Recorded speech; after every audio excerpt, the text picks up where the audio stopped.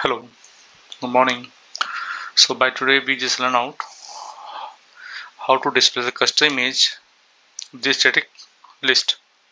So for that, first of all, we just need to be load our images into the shared component into the file and report section into the static application files.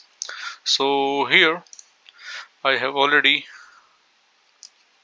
added my four images 1, 2, 3 and 4, which these images will be displayed in my navigation list just like 1, 2 and 3 and 4. And here I have just already created one list employee detail, and here we just add the four entries: navigation with custom image 1, navigation custom image 2, navigation custom image 3, navigation custom with image 4. So just let's start. So then first we just add one CSS file code into the page inline section here, this one.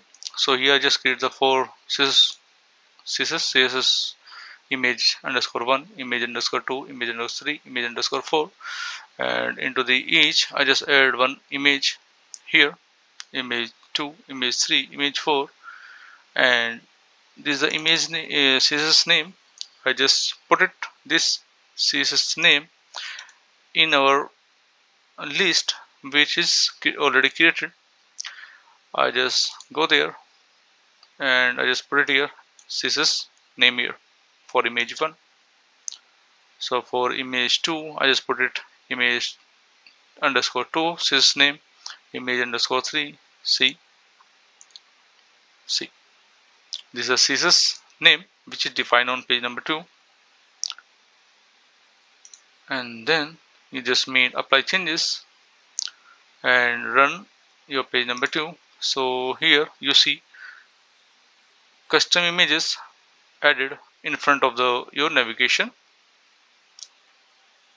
list of entry.